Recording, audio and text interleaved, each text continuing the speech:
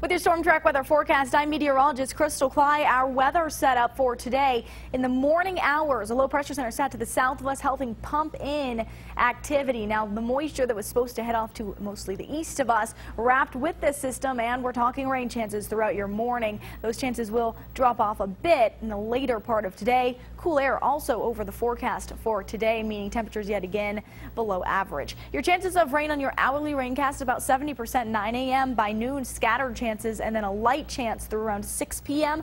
overnight and into tomorrow morning. We should be mostly dry around the region. Here's your El Paso forecast. Again, 70% chance of AM showers, 64 your temperature in the afternoon, and breezy on and off throughout today. Partly cloudy to mostly clear tonight as the system should again start to move off finally to the east. 44 your forecast low. Las Cruces has a better morning chance of rain, also 63 degrees. Tonight 40 with that chance of rain removed. Winds out of the east 5 to 15 miles per hour.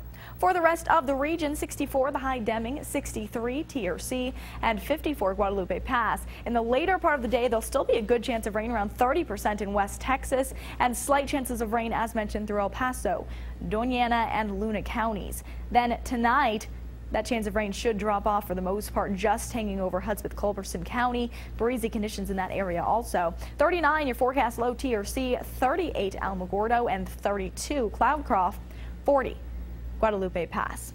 The 7-day forecast, best chance of rain is in the morning. Breezy conditions. Temperatures start to warm Friday into Saturday with mostly clear to clear sky conditions. Saturday looks windy though, and by Sunday we are sunny at 68 degrees. Windy on and off next work week with temperatures moving from 73 on Monday down to 63 by Wednesday. Overnights will remain chilly in the 40s.